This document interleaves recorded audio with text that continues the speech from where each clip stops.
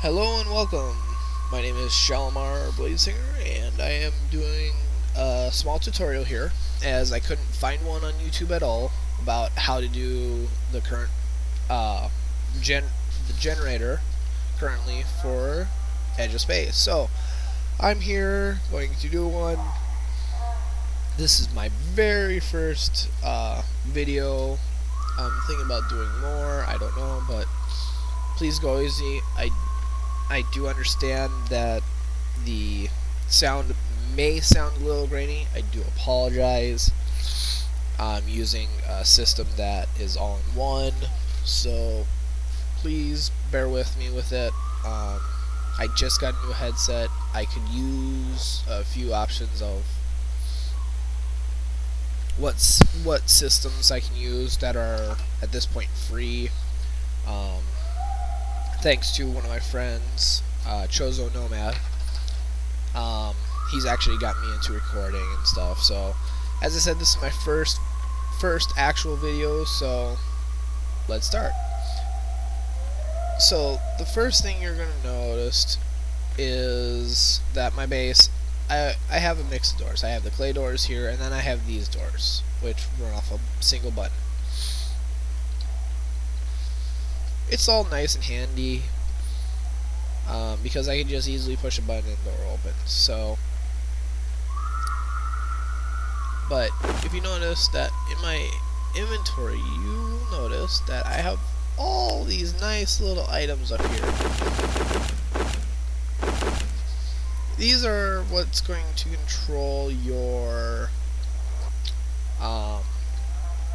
well, depending on how good you are, this is what's going to control your system. So I have that one, and I'll be explaining these here as well.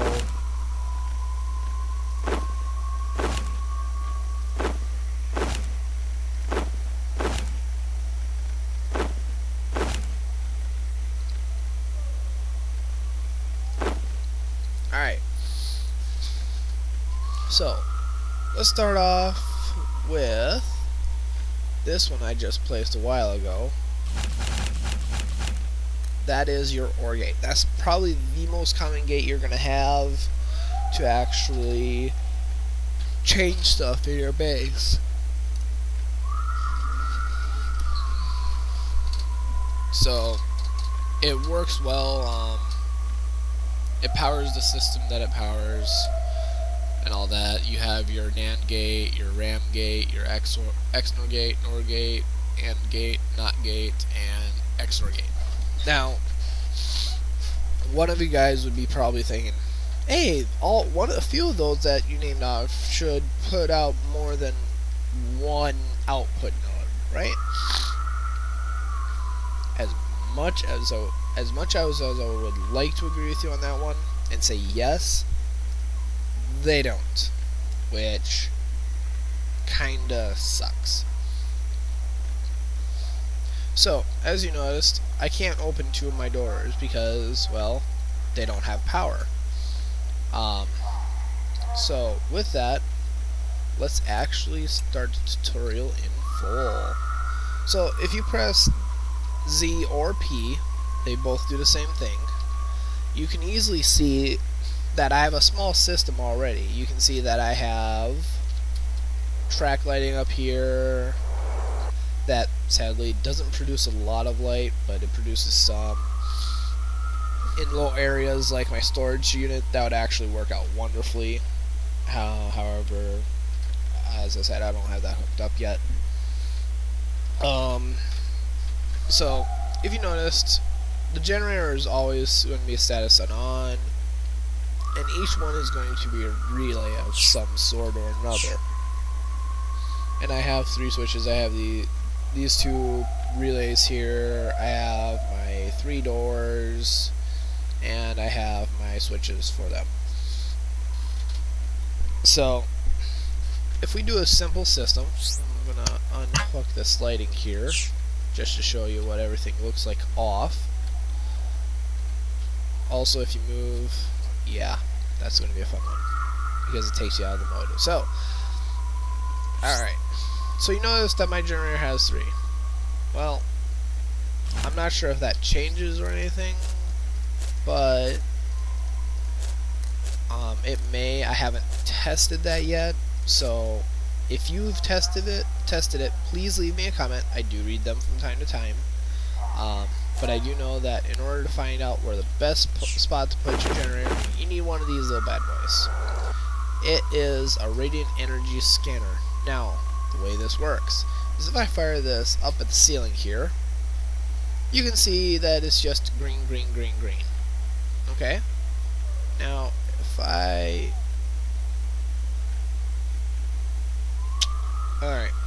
So, in order to hook something up, boom, positive, negative. And that was my reload key. I keep forgetting which button that was. So, as you notice, that one's green, green, green, green.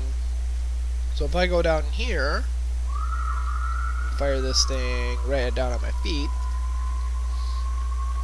purple, and there's actually some orange in the middle of where that generator is sitting.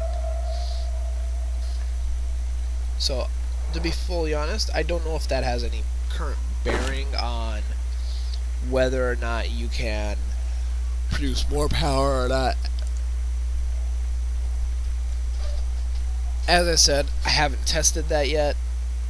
Please bear with me, as I don't know if that changes the outcome or not. But there is a definite color pattern from going from an area with high abundant energy to an area with low abundant energy. I'm thinking it does. As I said, I haven't tested that. So with that, you're going to need a generator to start off.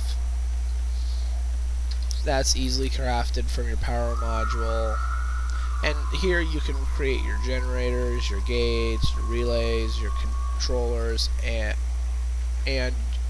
certain other controls, like you can have letters, a player pressure sensor, and special characters like period, space, bar, well, period, underscore, exclamation point, question mark, and all that fun stuff. So if we go up to the generator, you're going to need a few materials. Yes, you can build it out of mud. And a crab shell. Don't ask me why. This may get changed. This is an alpha. So, alpha or beta, 1 or 2. But it can easily, this can easily change to actually needing more specialized materials, which would put it later game. And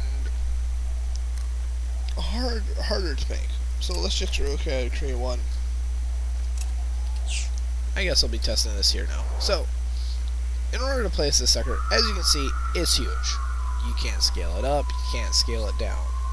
It is massive.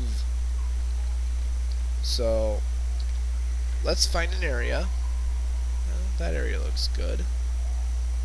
I just have to make sure I clear my area and actually put up stonework. So this goes right there.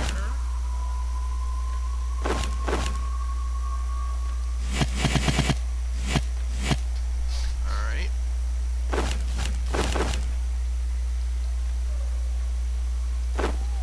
Alright, now if you press Z or P,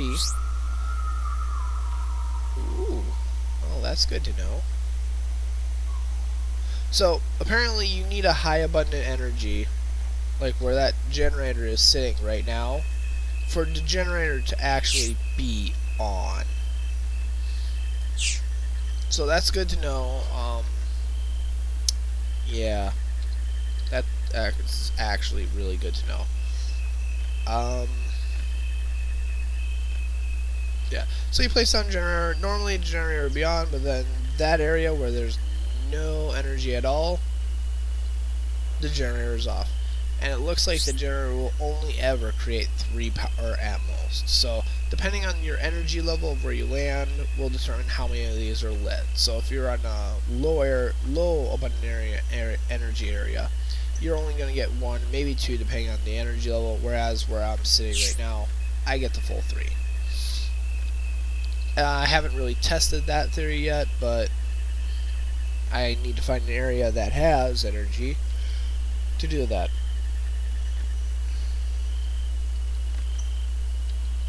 So let's take this silly thing down and put it away. Alright, so you need to start hooking up. At that point, you need to go click on your generator. Just so you know, in order to hook up, you need to be positive to sorry about that. That's going to be annoying. You need to hook it up from positive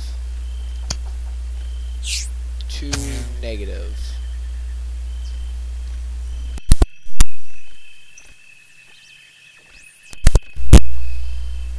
So, as you can see, my track lighting just turned all on again.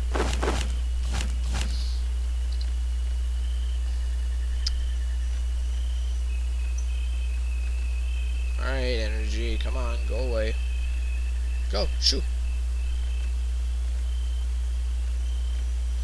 Anyways, and that was one node, and as you can see, I got a lot of lights on. I actually got a switch on, which I can go from positive to there to negative on the door, and voila, my door opens up again. Now these are powered doors. You can easily find them in your facility under utility right here at the bottom. Same thing to create as a lot of them. And you also have your track lighting as well.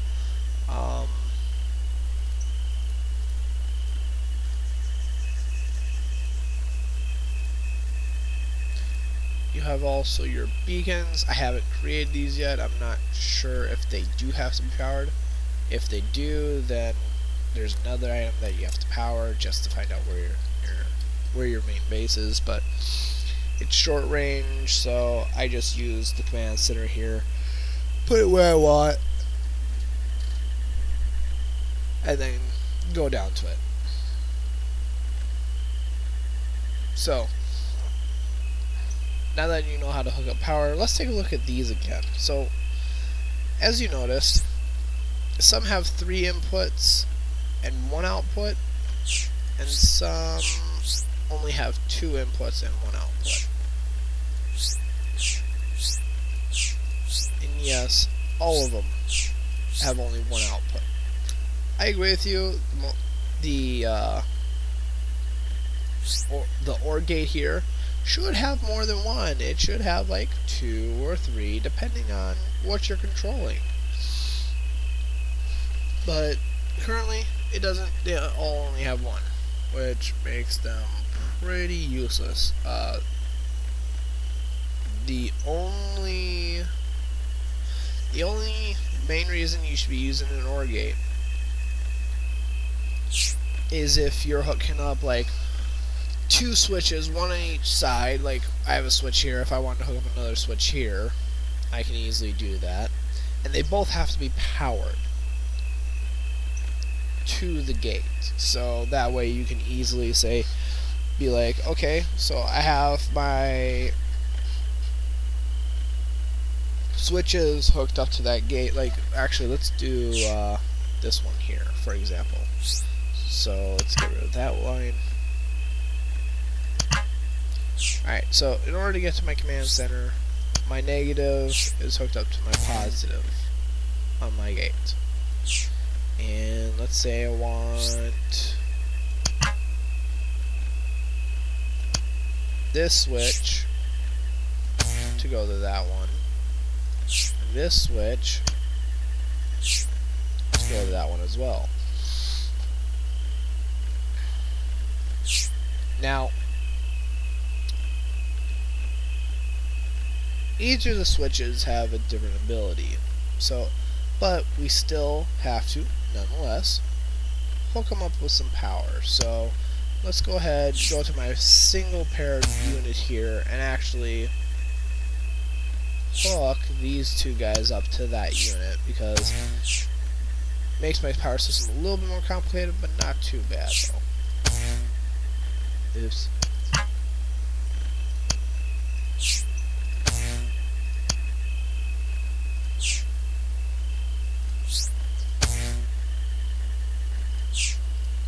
Alright.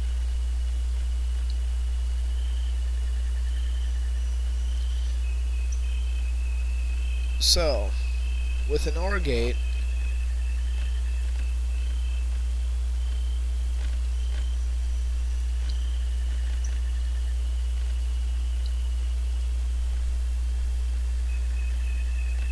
if I can get the door to shut,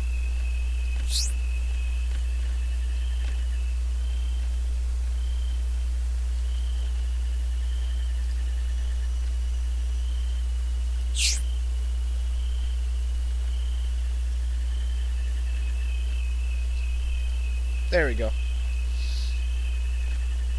So as you can see, it works great with pressure plates because pressure plates are only a little signal, whereas a small signal, whereas switches are a permanent signal. So temporary versus permanent, depending on what you want. You can easily set up pressure plates on the outside of your doors to heat them up to allow you to walk out, but still being able to hook up the wiring with it easy use. So with that, if I go ahead and turn this one on, as you can see, I can go down to my command center, I can flip the switch again and shut the door. I can also leave. Well, let's say I'm running from enemies and I need to get in quick, so I can hit that button real quick. I can hit this button as I'm running, jump down in here, craft a gun real quick, pop back up and start killing them. Yes, I do have a gun on me. Please don't hit me on that one. I just don't have it on because, as I said, I'm doing a tutorial. I'm doing a small power tutorial. Alright, so with that, that is the extent I know. Feel free to leave comments if you know how to actually produce more power or less power, but this is the current power system of it. So, I'm Shalimar Blazesinger. Fly safe and have fun.